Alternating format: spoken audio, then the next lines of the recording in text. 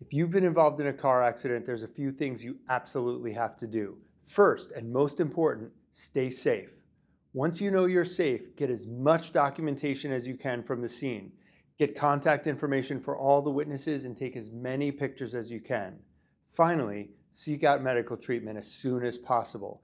Even if you don't feel like you're hurt, you might have an injury you're not aware of, and seeing a doctor soon will help you plan out your course of treatment going forward. Finally, before you talk to any insurance company, give the lawyers at the Dubin Law Group a call. We can help you get through this.